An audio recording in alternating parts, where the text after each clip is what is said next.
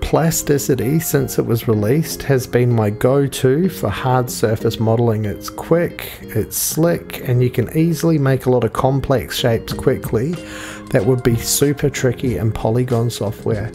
But Plasticity is not Polygon software. It is a NURBS based CAD modeler that uses a powerful kernel, which is called the Siemens Parasolid kernel. And this is why you can make all of these hard surface shapes easily. It's because the underlying technology was really initially designed for engineering purposes, but the team at Plasticity made this software with artists in mind. So it's an engineering product with an artist-friendly UI. Now, a lot of artists, in order to texture our models or to animate them, we want to convert them back into polygons. And that's where we run into a little problem. Now, Plasticity does a great job of converting your object into triangles or n-gons, but converting them into quads, it's a bit iffy. Now, welcome to Take Refuge 3D with me, Peter. Welcome back and welcome if you're new. And in this video, we're going to talk about converting your CAD model into quads. Now, if you're trying out Plasticity or you want to try out Plasticity, there's a 30 days free trial. And then if you like it, you can use the code REFUGE10 to get a 10% discount off any license. Now, before we get into it, let's just talk about why the F do we want to use quads anyway.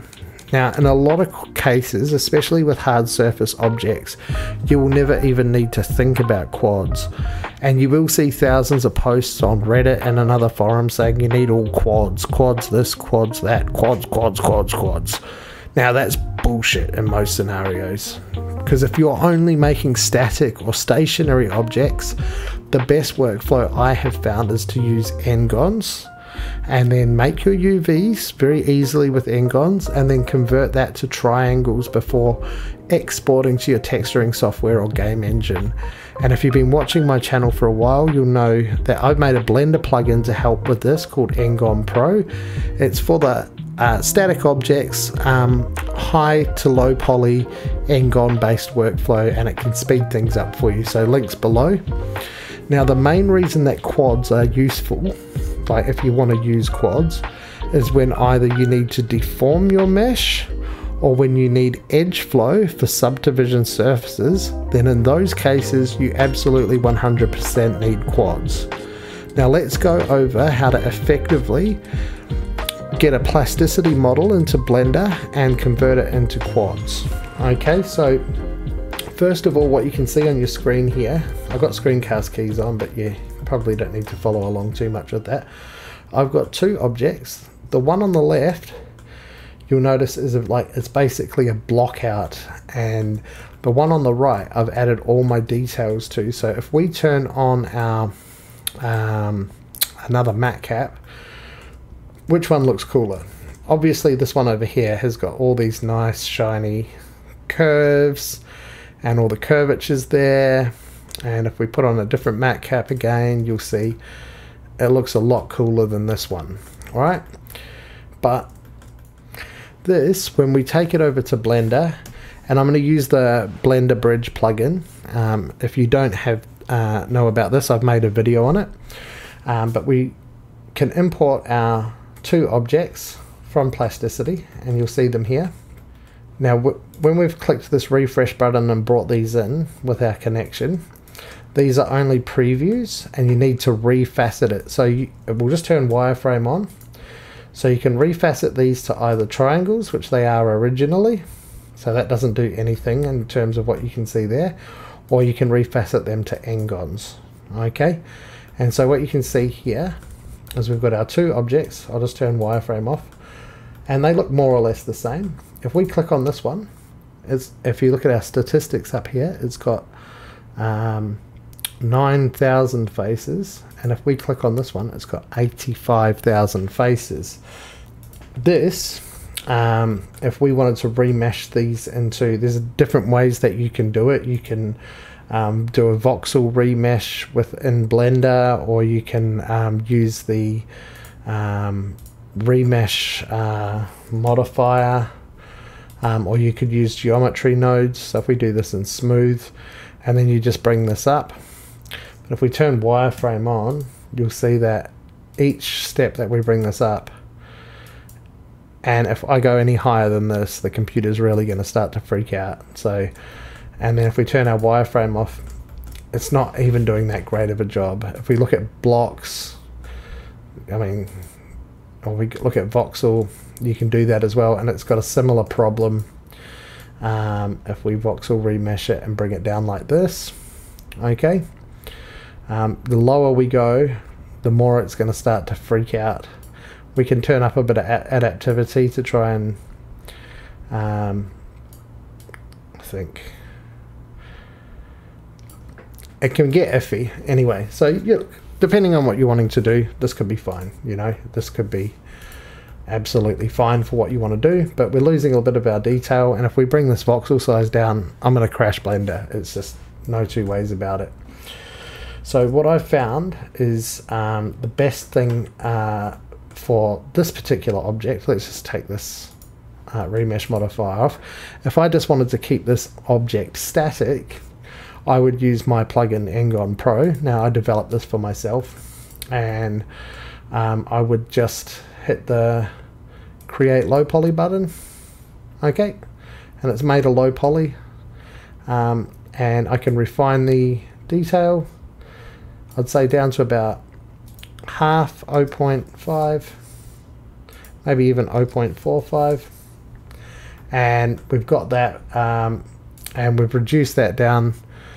We can merge verts as well,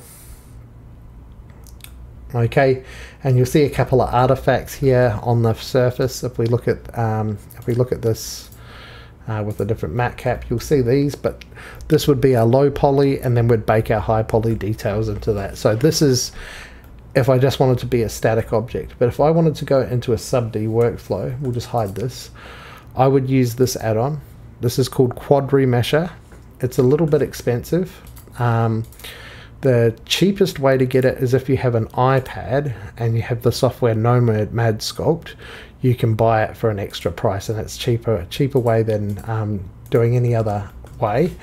I can't remember how much it costs for Blender, but I'll put a link in the below. I'll put it up on the screen. But it's totally worth the money, right? So watch this. So we've got our wireframe here. I'm going to turn the adaptive size up. Now sometimes this, if you hover over this, it tells you different things, and there's this option here that says use normal splitting. It says take care. This option is useful in specific cases but should be off by default. Read the doc for more information. Quad Remesher will use the existing blah blah blah blah blah. It's useful to enable this option with smooth shade and auto smooth enabled. On smooth organic shapes, it's advised to disable it. Now I found in a lot of cases with plasticity meshes, especially ones where you have these hard sharp edges, so then you're going to get a better result, but just try it with both. Now I have 9,600 faces, so I'm going to try and get it to the same amount of faces, which is 10,000 approximately, and I'm putting the adaptive size up high so it can add more detail to the areas that it needs to. Okay, so adaptive size allows you to control the quads locally, adapts to curvatures. The higher it is, the smaller the quads will be. So what you can see, if we just go back to plasticity, is the way that I've actually modeled this, okay, is I've only added curves or fillets to this one, these big curves, where it affects the silhouette of the shape, and a little bit at the front here. I've done this, you'll probably see in the time lapse, right, where with this one I've added detail, I've added detailing curves. So when we go back over into Blender, okay, let's just remesh this and see what happens. Okay, I need to select an object, so let's just remesh this and see what happens. Okay, it looks more or less the same, and that's good. But now if we look at our wireframe, it's all quads, and you can see that it's all quads around. Now there was a little mistake here, so I'm going to go back a step, and I'm just going to make this 12,000 for now. Okay, and we're going to maybe turn this off and just see what happens. Okay, I don't think that did a very good job, so we're going to put this back on. We'll remesh it.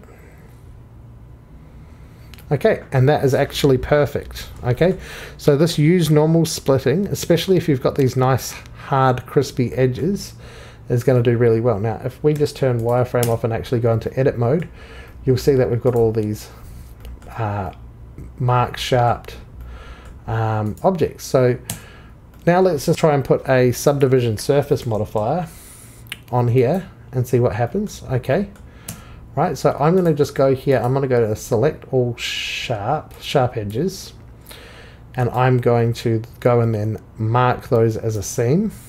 Okay, and then what I'm going to do is I'm going to select everything and I'm going to clear sharp. Okay, and look at what we've got there. We've got these beautiful curves. I mean, it's not perfect, but there's places that we could probably work on this, but you'll see around here, okay, it's not how it should be. So let's just turn this off and have a look. So let's select this seam. So now that we've got that selected all the way around, what we can do is we can press Shift E. Actually, we need to reactivate our subdivision surface. So we can press Shift E and we can bring that crease in like that. So if we just turn all of our overlays off, you can see what's happening there. We're getting that. Alright, and then you could do other things, like you could try to, I don't know, we could try to inset something like this. It might not work, or something like this maybe. Yeah, we can inset that, and you might not be able to see what's exactly going on, but if we go like that, we've got that curve, we inset it. Actually, if we do this, you might be able to see, and we can inset that just to create some edge loops. So now we've got that nice sharp edge on the top there again. Okay, we could make these creased to get some of that sharpness back. And as you can see, this is now something that we could work with. And what would be really cool as well is that we could go to select our deform modifier, simple deform, right, and we can bend that like that. So if you were trying to make a stylized object, for example, we can bring that out a little bit like that. Then we can add another simple deform, and we can put it onto taper Y, and there you've got it. Now let's just hide this one and bring our other guy back. So what we'll do, we'll delete everything just to show you what I mean. We'll get our plasticity back up, we'll refresh it, we'll get rid of this one. Okay, and let's see what happens when we try to quad remesh this guy. Okay, so we've got our wireframe, we need to plasticity, we need to refacet this. Don't ever forget to refacet that. Turn our wireframe, we'll leave it on, and we'll go to quad remesher, and we'll do the same details, and we'll remesh this one. Okay, and we'll turn our wireframe off, and what you can see here is it's all mushy. There's artifacts everywhere and all of that. So going back into plasticity, if you want to convert to quads, okay, what you really want is these nice crispy edges everywhere, no fillets except for the ones that define the form of your object. And if you want to do a static object, you can do it this way, but I feel like back over in Blender, if we just go back a few steps, this sub D object is pretty cool. So I'll leave it there, guys. So hopefully that was helpful to you. If so, hit the bell notification, like, subscribe, all of that business, and I'll see you guys all in the next one. Tschüss.